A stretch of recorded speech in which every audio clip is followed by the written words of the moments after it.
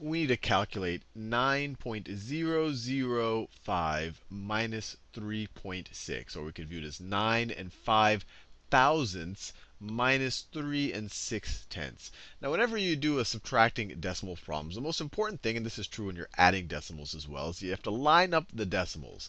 So this is 9.005 minus 3.6 minus 3.6. So we've lined up the decimals, and now we're ready to subtract.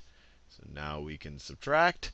So we start up here. We have 5 minus nothing. You can imagine this 3.6, or this 3 and 6 tenths. We could add 2 zeros right here, and it would be the same thing as 3 and 600 thousandths, which is the same thing as 6 tenths. And when you look at it that way, you say, OK, 5 minus 0 is nothing. And you just write a 5 right there. Or you could have said, if they had a nothing there, it would have been 5 minus nothing is 5.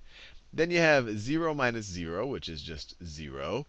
And then you have a 0 minus 6.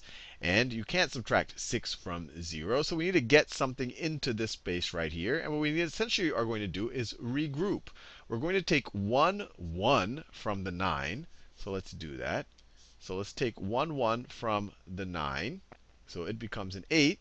And we need to do something with that 1, 1. We're going to put it in the tenths place. Now remember, 1 whole is equal to 10 tenths. This is the tenths place. So then this will become 10. Sometimes it's taught that you're borrowing the 1, but you're really taking it, and you're actually taking 10 from the place to your left. So 1 whole is 10 tenths. We're in the tens place. So you have 10 minus 6. Let me switch colors. 10 minus 6 is 4. You have your decimal right there. And then you have 8 minus 3 is 5. So 9.005 minus 3.6 is 5.405.